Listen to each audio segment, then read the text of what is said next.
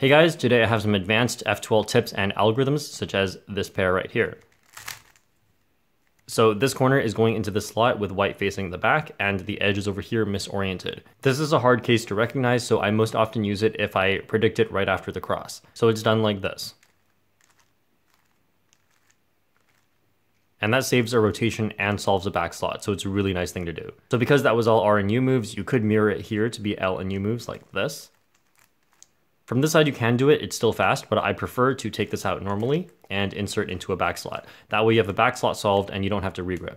Another advantage to doing this the conventional way is you don't have wide moves, which can really hinder look ahead. But I think wide moves into the back is fine because it solves a back slot, which does already help you with look ahead, and this general block over here doesn't move.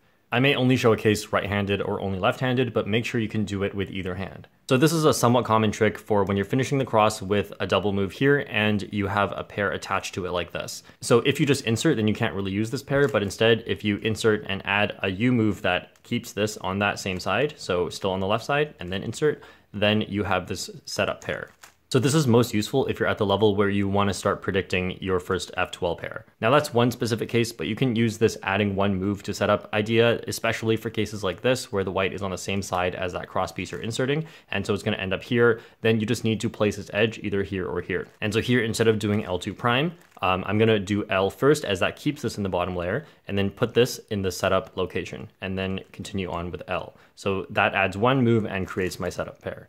And here I have the same idea, but this time the edge is in the same layer. Now it also works when it's separated from the corner. All you have to do is make sure it gets to the right spot. So in this case, I see after L2, the blue will end up on top. This one will have orange on top, so I'll want it over here instead. Just some basic F2L recognition. So instead of just doing L2, I will do L, U prime, L, and that sets them up. The next one is this pair right here where this edge is correctly oriented, and this isn't anything too special, but I do see a lot of people do this wrong where they will rotate and pair them up like this. The correct way to do this pair is to put this edge at the back and then do R, U prime, R prime, and that sets them up.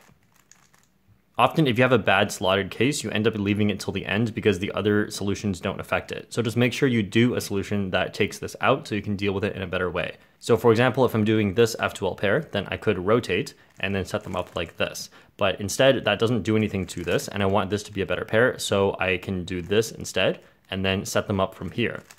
And that takes this out. So then I can just insert this as usual and then do this pair. But if you do get this pair and you have other open slots, but you don't see anything so obvious yet, then what you can do is do keyhole to flip this. So what you need is any unsolved corner beneath this edge, such as this, and then just do a flipping algorithm for this. So that can be with sledgehammer, and then reinsert the edge, and then undo that D move. This is a case I've shown in other videos, but it's so important that you should definitely know it. So when this corner has white on the side where you would have to rotate normally in order to pair them up like that, put this corner here or here, I prefer here, and then do this finger trick.